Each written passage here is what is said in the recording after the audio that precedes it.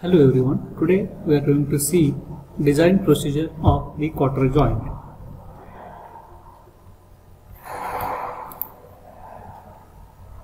First, calculate the diameter of the rod. We can calculate by using the formula diameter D is equal to under root 4P divided by pi sigma T. T is the applied load, sigma T is the tensile stress induced in the rod. Second, calculate thickness of the cotter, that is the T. Here this we will calculate from the empirical relation. So thickness T is equal to 0.31 times the diameter of the rod, which we calculated earlier. Calculate the diameter D2 of the spigot on the basis of the tensile strength. So the sigma T tensile strength is equal to the load upon the resisting area. So your resisting area pi by 4 D2 square minus D2T. So from this we can calculate the diameter D2 of the spigot. Next, calculate the outside diameter D1 of the socket on the basis of the tensile strength. So again sigma T is equal to load upon the area, that is area is the resisting area. So pi by 4 D1 square minus D2 square minus D1 minus D2 into T.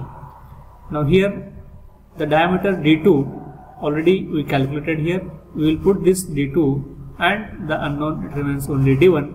So from this we can calculate the diameter D1 of the socket.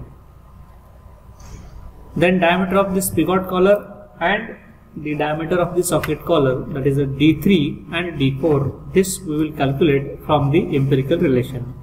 So D3 is equal to 1.5 times the D and D4 is equal to 2.4 times D.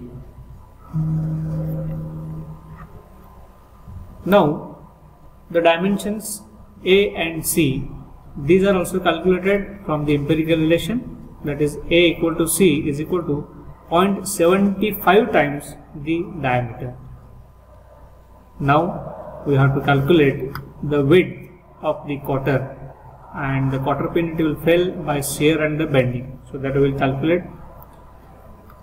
B is equal to P divided by 2 tau T. So this is based upon the shear strength, and B is equal to under root 3P divided by sigma BT bracket D2 by 4 plus D4 minus D2 divided by 6.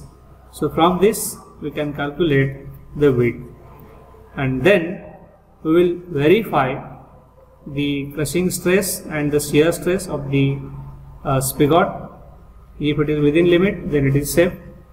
Again we will verify the crushing stress, shear stress of the socket. So we will check if it is within limit, then the design is safe.